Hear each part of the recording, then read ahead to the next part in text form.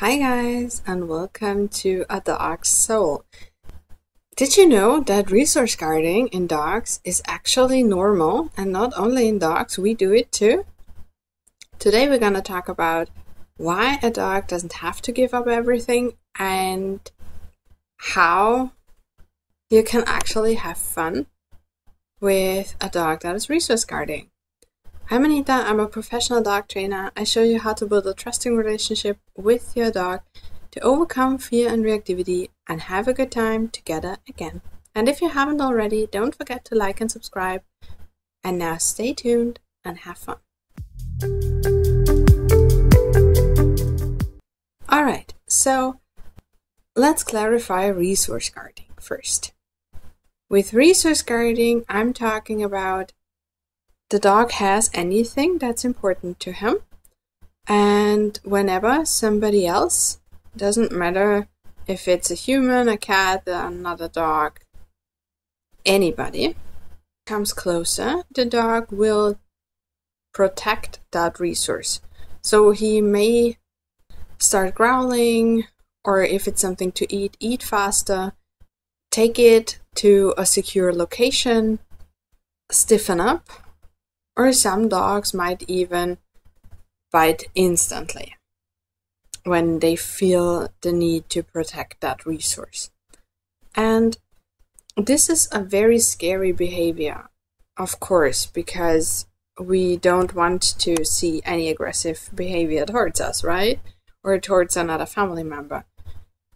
And don't get me wrong, I'm not saying that we shouldn't work on it. Of course we should. But resource guarding as a behavior is normal in every living, breathing, thinking creature, right? So it's also normal for us. If we buy something we really like and we get the feeling that somebody is trying to steal that from us, we get very tense. Right? Or if we are at a restaurant and we're eating and the waiter would come and just take the plate away while we're eating, we would definitely show some kind of reaction. And with dogs, it's exactly the same. And in my opinion, we should give them as much. So we should really acknowledge that this is a normal behavior. Dogs are not robots. And of course, if something is important to them, they will guard it. And if we don't want that, if we want our dogs to feel really comfortable with us in their close proximity, even if they have something that's important to them, we have to show them that we are actually no threat to them. And that starts with we are not taking anything from them by force, of course. But this may sound logical. And then if you're outside with your dog on a walk and he just vacuums up everything he can find, you may find yourself in a very different position and your hand already moving towards your dog's mouth. And if we want our dogs to trust us, we have to really give them a reason to trust us. And this can be very hard for us. I'm not saying that your dog should just be allowed to eat everything he can find outside. And if he does that, and a lot of street dogs do that in my area, then the first step would be to prevent it, either with a different route where there is not much to find, or with a muzzle, and then really start training. But just taking stuff out of your dog's mouth is really, really uncomfortable for the dog. And it can lead to resource guarding, it doesn't have to.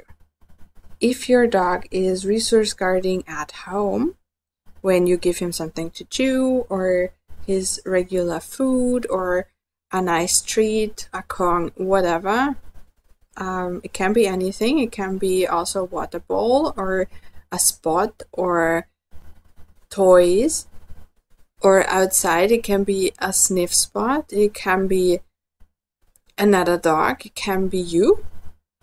Dogs could guard anything that's important to them.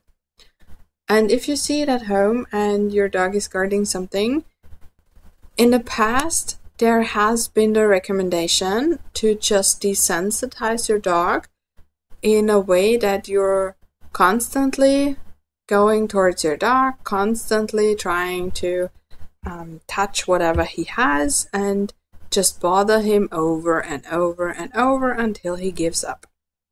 This is a very, very dangerous way to go at that, because if the thing is really important to the dog and you're not intimidating enough, the dog will just escalate, and this is very dangerous.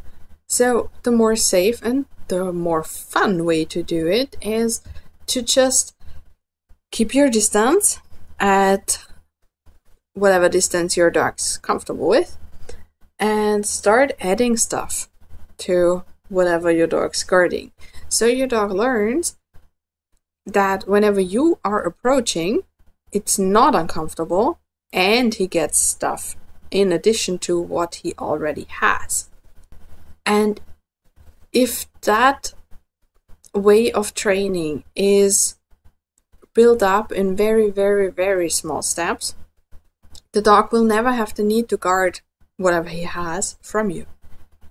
So we start with a very relaxed dog, and we take that relaxed feeling into our training and into our daily life, even with resources. And for my own dog, it was a bunch of stuff. Sammy really guarded a lot. He guarded his sleeping space, chew toys, regular toys, anything that is a special treat, not his regular food, but every special treat he could find. He would also guard other dogs. So we really had a lot to do, and he did that with humans, with cats, with other dogs. So whenever it comes to uncontrollable animals, like cats, it's a lot more difficult. So yes, we can train the cat as well, but since very often cats come and go as they please, which is wonderful for the cat, it can startle the dog and it can make training unpredictable.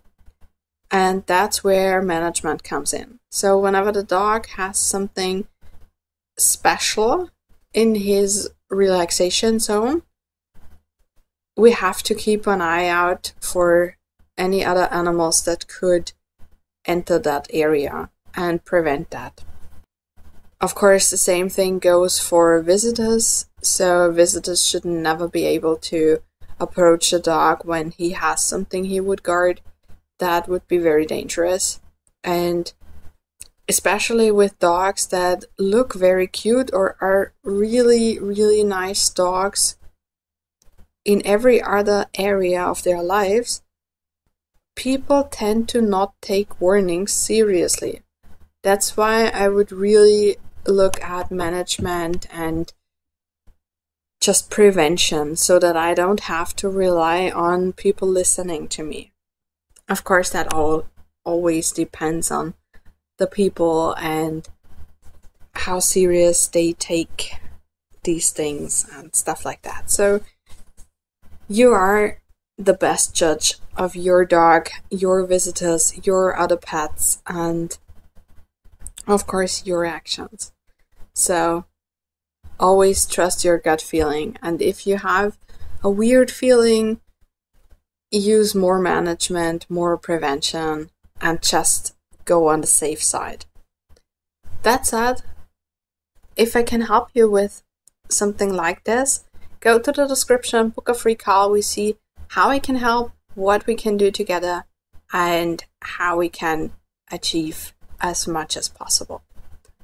That's it. Don't forget to like and subscribe, and I wish you an amazing time with your dog, training, or just having a good time. Until next time, bye!